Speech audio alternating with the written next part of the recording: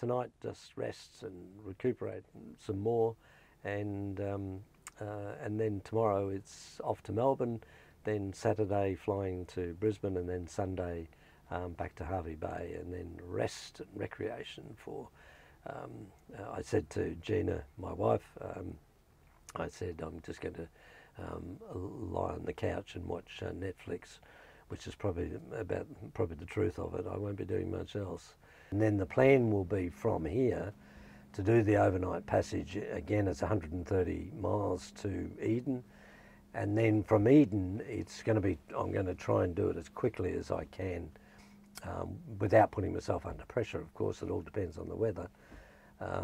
And then I'm going to try and do the day hops all the way up to Queensland. And theoretically, you could do it in a couple of weeks, even allowing for a bit of rest on the way. But the biggest problem, as it always is the weather. And the wind is calls the shots. And if you've got strong headwinds, which it is at the moment off the coast of New South Wales, it's strong northerlies, I wouldn't be going anywhere. So that's the loose plan, and we'll see how we go from there. The biggest problem is this marina apparently has been here about 20 odd years, but when I asked whereabouts the toilets and showers were, they haven't got any. And so this is probably the only marina, I think, in Australia that I know of that doesn't have shower and toilet facilities, which is amazing. So I said, oh, well, is there a public toilet and shower? And there is, just up the road, only 50, 100 metres up the road, 100 metres, I suppose, up the road. And that's where I'm going to get the bus tomorrow. And but I went up for a look, and it wasn't a very pretty place, but it had one shower, but no hot water. And I thought, oh, you've got to be kidding. So I'm just about to have a shave and have a bit of a bird bath and have a bit of a wash, and then tomorrow I'll be at Margs, and so I'll have a lovely hot shower there. And so I warned her that I'll probably stink a bit, and nobody will probably sit near me on the bus.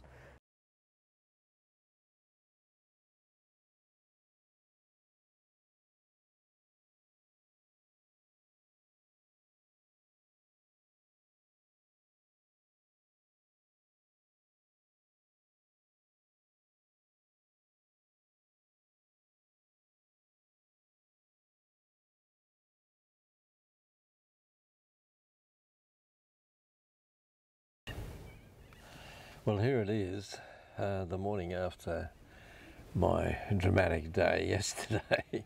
And why I'm showing you this is because what happened was it was low tide, and as you can imagine, the boat was a lot lower than what it is now, considerably lower, probably about 1 metre lower. And I decided to go ashore. And so I stepped up onto the rail there and stepped out onto right where that fire hydrant thing is, and stepped up there. But the problem was I had my cap on, and it is one of those things, they are so dangerous because you lose that vision up. So I just stepped up thinking it was all clear, and my head hit this end there of the fire hydrant, and whacked me on the head. I fell backwards, crashed into the water, and luckily I was able to pull the ladder down at the back of the boat. I'll actually go and show you that, I think, if I can. Not feeling the best today, but yeah, so anyway, I then hit there, crashed down into the water here, but I was in the water and I was able to pull the ladder down there, which I'll pull up shortly, and climb back on board. And because of my, extreme state of weakness and everything yesterday, I didn't think that was going to be possible, but I did. I got back on board, and then of course I realised I'd lost my glasses and sunglasses on my into the water. And also my watch, the band had broken, and the watch had gone into the water. my cap and thongs were in the water, but I managed to grab those and pull them, throw them on board. And there's my wet old clothes from what happened. So I got back on board, and of course then the first thing I realised was that I had my wallet and my phone in my pocket.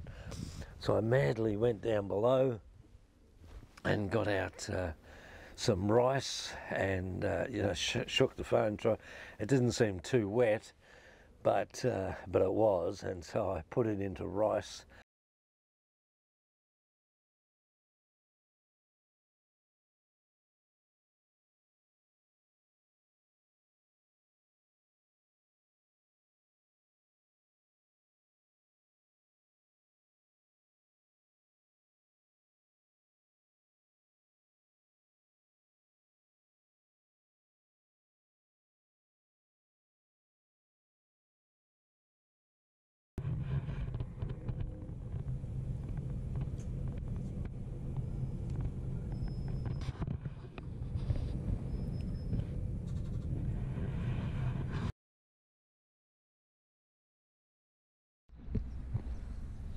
Well, here we are, just about ready to head off from Lake's Entrance and head over to Eden. A long sail today.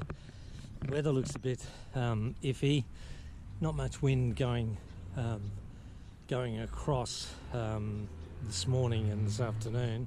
Hopefully it'll pick up a little bit, but then there's supposed to be a strong wind warning tomorrow, so I've got to try and get across to Lake's Entrance, which is about 120 miles. Before that strong wind warning, to Eden I should say, before that strong wind warning tomorrow. So here I am, all ready to go, life jacket all ready to go, got my little tube on to protect me, and we're just about to head off, so wish me luck, and we'll talk to you as we go out later. Here we are, we're on our way out. Goodbye to Lake's Entrance. That's the big boat Gambler that was in front of me, which I think I know from the Whitsundays. Hang on, I'll turn that radio off. There we are. Now I've got to go out and calibrate the new little tiller pilot. So that's the first thing before we head off. And I better concentrate on what I'm doing. Talk to you soon. Well, there's never a dull moment in boating or yachting. As you can probably see from where I am, I'm not out. I should have been out by now, but what happened was, and I'll explain, over there if you can see that little boat going across, that's the entrance into the channel leading out through the bar. Well, I went out there, and as I went out, I don't know if you can actually see it from here, you probably can't, but the current is still flowing now, and I went out about an hour ago, and it's this incoming tide, and I guarantee it was coming in at about 5 or 6 knots. So as soon as I got into it, we just went nowhere. We were virtually going backwards, doing about a knot, even at full revs. So I abandoned that idea and turned to come back in. And as I turned around, the current just dragged me down. And on your right there, if you can see, there's the entrance to the northern wall, and I was being dragged towards that northern wall. So I flat out had to steer into the current and then come across, and I didn't end up on the wall obviously, but I got through, and then I went back down, and I wanted to check the calibration again of the compass, the autopilot, little tiller pilot, which is there.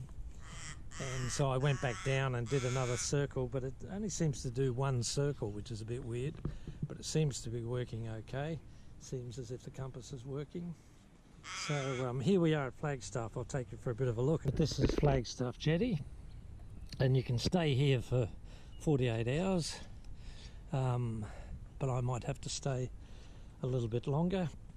It's not busy anyway, so that looks okay, because I'm not sure whether I'm going to go. Now the problem is oh, excuse me, the problem is that the weather, it's forecast for strong wind warning tomorrow. Easterlies coming in tomorrow. Now that is a bit of a problem. If I don't get over to the corner to go around to Eden by tomorrow lunchtime, which could be a bit difficult because there's no wind today. and even motoring, I still don't think I'd get over there in time. And so if I get over there and I get caught in 30 knots, east southeasterly, it's not going to be very pleasant. So now I've got to make the decision. But the thing is, even if I did get to Eden, the next few days, 4 days, are going to be strong wind warning with northerlies. And now I wouldn't get out of Eden anyway. So what do I do? Do I wait here for another 4 days?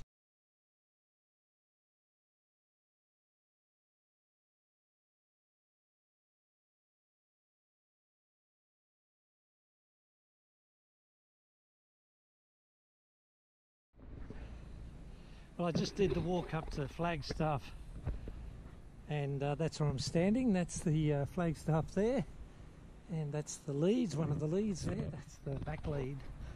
But there's the entrance. Good morning. Just going for a walk today for the first time this morning. As you can see, just going off Flagstaff Jetty, but if you can have a look around, you can see what a grey, miserable day it is. Southwesterlies have arrived. It's going to be a strong wind warning this morning, and it's going to swing southeasterly, so I'm really glad I'm not out there. Yeah, I had a pretty restless night. Pretty restless night last night. Didn't sleep all that well. Didn't really want to get out of bed this morning.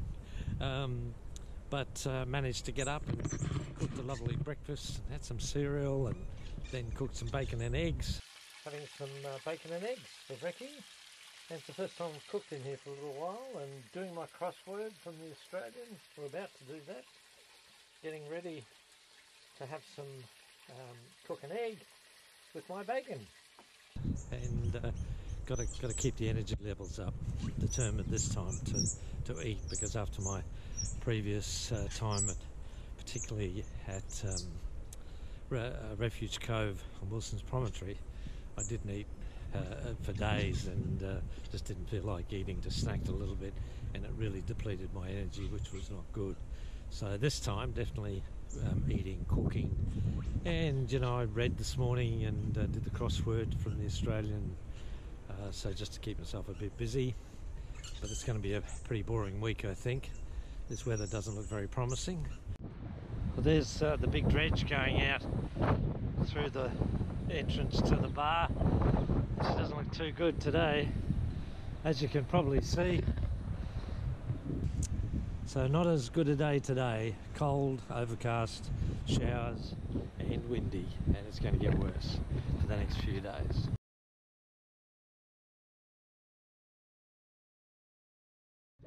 G'day, here we are.